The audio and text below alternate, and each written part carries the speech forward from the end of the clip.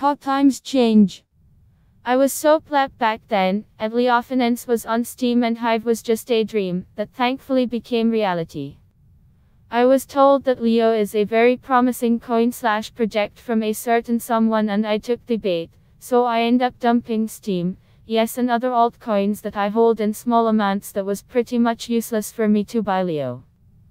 Looking back then I'm just thinking how well I did, with only 100 Leo I can buy back. No way, what I spent to get 2300 of that gem. I just blame my plebs. You can read full post on CryptoFans News, link available in text below.